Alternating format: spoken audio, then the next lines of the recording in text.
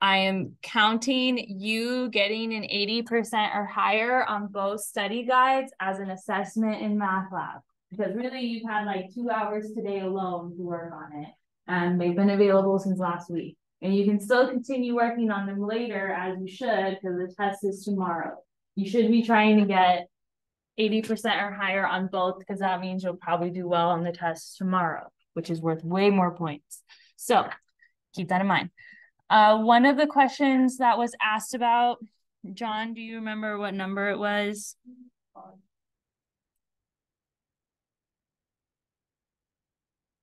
Okay, so this one, because I closely align the study guides to the actual test. Really, the only thing that's different are like the numbers. So this one's number 5 on your puzzle piece study guide. I'm not a fan of this question because there's too many, and this is true for the test as well. There's too many drag and drop options, and it makes it hard to determine what their step 1 could have been. Because normally I always tell you to do this first. If you see it in the problem, what do I usually tell you to do first?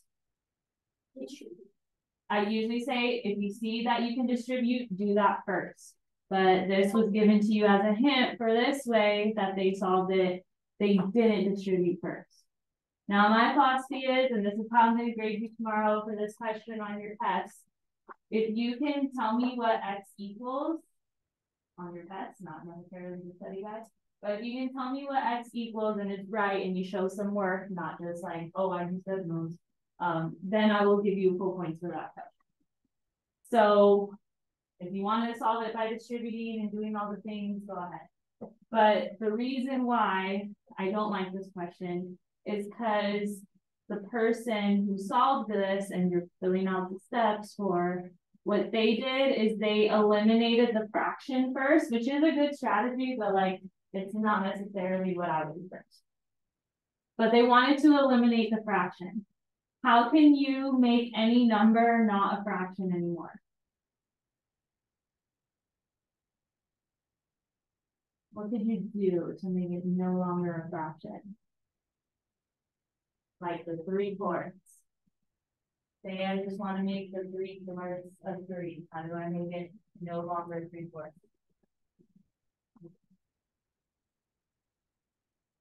What does the fraction bar usually tell you to do? What math? To divide. What would be opposite of dividing? So here's how you can break up any fraction. You could multiply it by the denominator, because that would cancel it out. 3/4 times 4 would just be 2. To say it's like 7/8, what would I have to multiply it by to make it just 7? 8, 7.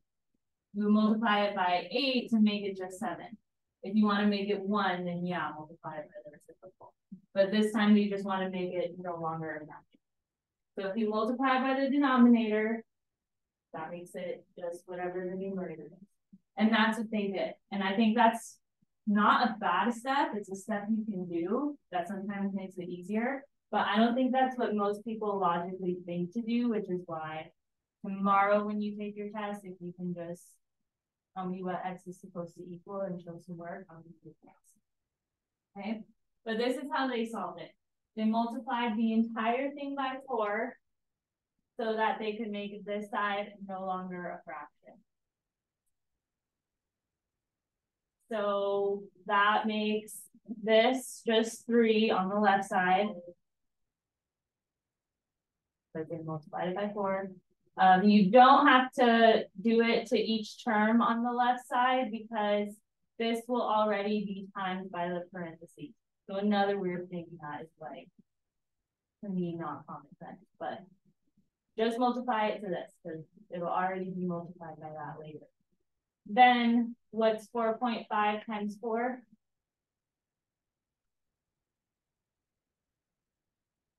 4.5 times 4 is what class? 18. And then there's an x there, so make sure you keep the x there. That so far doesn't even match one of my answer options, so it looks like I have to still keep going from there. Now I would have to distribute this 3. which is a bit easier than distributing in 3/4, but I would prefer distributing in 3/4. But anyway, what's 3 times 2x? 6x. What's 3 times 8? 44. Now let's see, does that look like any of them? Yeah, I don't know. Like this problem. But anyway, let's just keep solving. That's what they did, and that's what you'll see tomorrow. They'll multiply by one of the denominators to make it no longer a fraction. All right, but anyway, keep solving. You'll want to get the x's on one side. I recommend move the x term that is smaller. That way it's less likely you'll have to work with negatives. So I would move the 6x. When I say move, you have to cancel it on one side and then do that same thing on the other side. So how would I cancel a 6x? Yeah, how would I cancel it? And then when we go one side of each side, I get 24 equals 18x minus 6x is 12x. Opposite of multiplying 12 is whatever you go on one side. And what does x end up equal? So that's what your final step should be when it's fully solved. Let me see what they were trying to do. It's so weird that they make this a drag and drop. I'm not a fan. So let's see. Yeah, I might even delete this. I don't know. But let's see how they marked it. I won't delete it, but I'll just show you what it's going to be. So it looks like they put the first one as this and the second one as this one. So so in this one, they multiplied by the reciprocal on each side to fully get rid of the entire thing, which is an option you can do, but there's so many different ways to solve. I say your best bet is to distribute first, even if it's a fraction, you can use your calculator to do the fraction. And then from there, combine like terms, put the variable on one side, then continue isolating next. So questions on this one? Okay, any questions from either study guide? John? Okay. Just remember, you all need to get 80% or higher. And it'd be better if you did it without cheating, because then you'd be more secure for the test tomorrow. Okay, so 15. You're comparing the rate of change. What's another word for a rate of change? Slope. So you're comparing the slopes of these two different representations. So one of them is a table. And when it's a table, it's probably not as easy to do rise over run. So I would suggest use the other slope formula, which is this. Y2 minus Y1 over X2 minus X1. It's the same thing as rise over run, but this works more if you have coordinates, not like a graph. So to use this, you just pick one of your coordinates to be X1, Y1. So I'll pick the first set, X1, Y1, and then pick another one to be X2, Y2, like that. So it doesn't really matter as long as the X's are your X's and the Y's are your Y's. And then pair them X1, Y1, X2, Y2. So the way that I labeled it this way, my Y2 is 4, my Y1 is 0, my X2 is 9, my X1 is 2. What's 4 minus 0? What's 9 minus 2? So my rate of change for the first one is 4 over 7.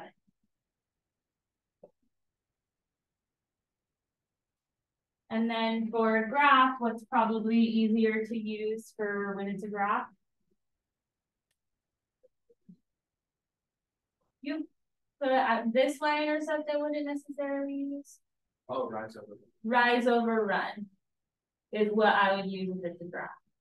Now, to do that effectively, pick 2 points that you could clearly see. Not all the time do they point those out to you, but you could use the ones that they pointed out.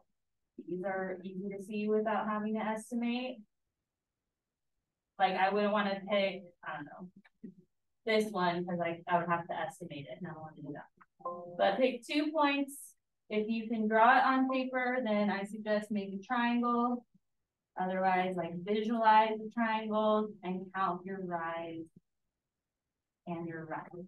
And always go from the left point to the right point, like how you read. So if I'm having to go up, that means my rise should be positive. And what is my rise for this? 4. Good. 1, 2, 3, 4. And then my run, it should always be positive. What is my run for this one? 1, 2, 3, 4, 5, 6, 7. So then you would also put the rate of change for this one is also 4 sevenths. Would you say that 1 is greater, less than, or are they equal? So then that last piece that you would enter, you would put equals. Questions on that one? I did have to fix the answer earlier. For some reason, it said 1/2 for both, and it's not. It's 4 sevenths. So if it marked it wrong, it'll mark it right in a few hours. But it should be 4 sevenths. They're equal. Questions on any others? Could be either study guide.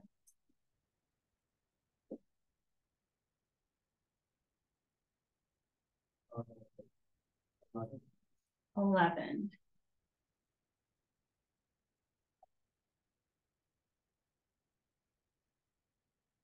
All right, so which of the following systems has the same solution as that one? So what you need to figure out first is what's the solution to this one. How you do it is up to you. If you're taking a timed test, what do you think might be the easiest and less time consuming way? John?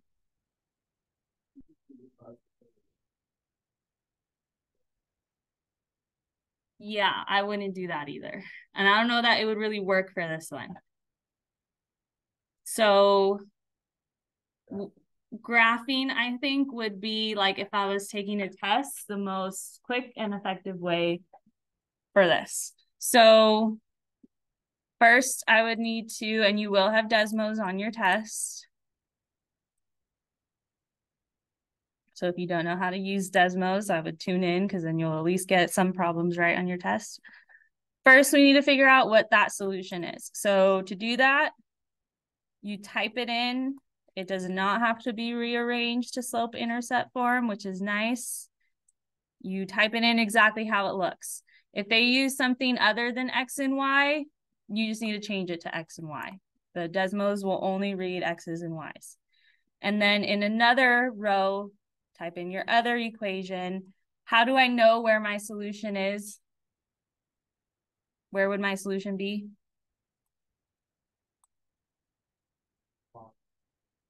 Not your y-intercepts. Where they intersect would be your solution to the system. So it looks like this one has a solution of 4, 3. I'm just labeling it so I remember it. 4, 3. You can click on it. It lets you. It's really nice. Now I need to see which other ones have the same solution as that. John?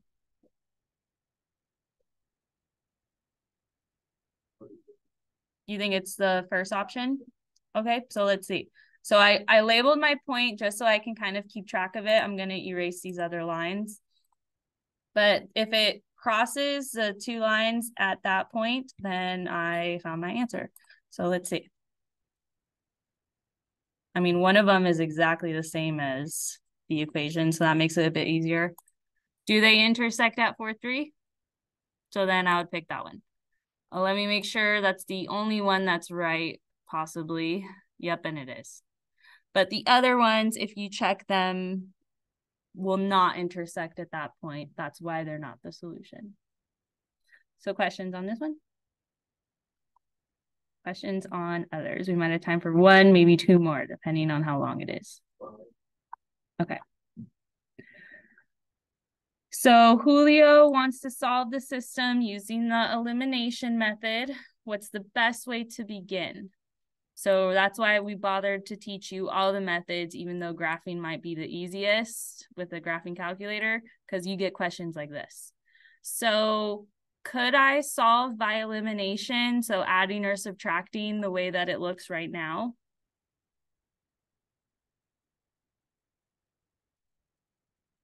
Okay, so then adding them together or subtracting them would eliminate one of the variables. Right. So then I'm not gonna pick over this option. That would not be the best way to begin, because that would not eliminate the variable. Then what would you have to do if you wanted to eliminate? Make the coefficients more alike. And it's up to you. What do you think would be easier? Would it be easier to get the x's with the same number in front or the y's?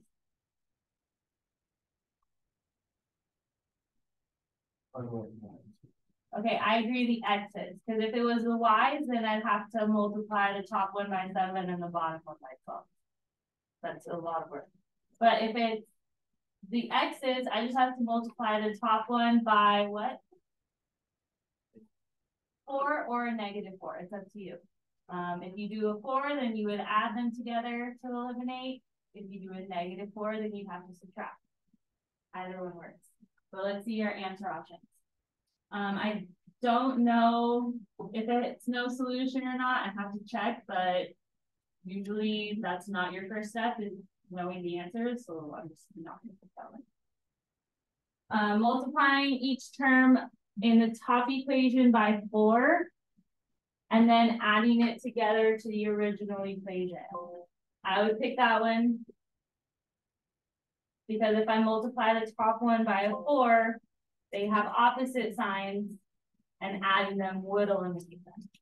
Down here, if I multiply it by a -4, I'd actually have to subtract them. Because remember, if it's the same sign, you subtract. -4 minus a -4 equals 0. All right, if you do -4 plus -4, that equals -8. That wouldn't cancel out anything. So that's why you should take the one that says multiply by 4, then add it together. Question on this one? All right, we might have time for one more, depending on how quick it is. Anyone else? Ryan? 16.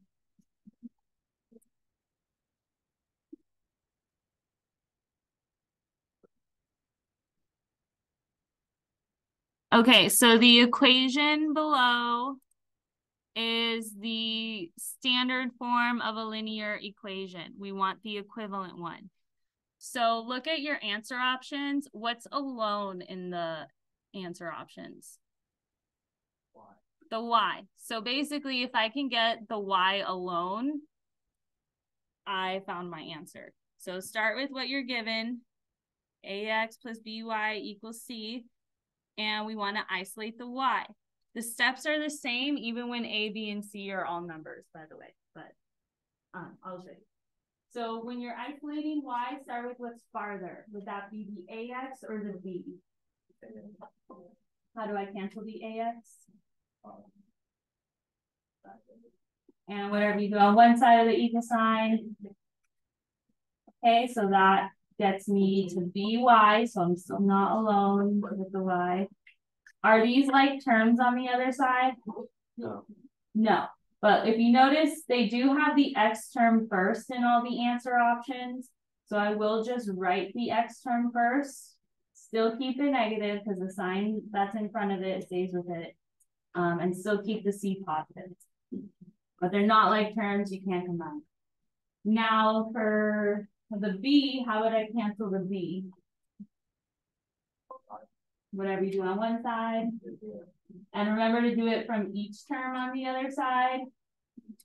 And I get y equals, or can I simplify anything over here? Which answer option best matches what's over here?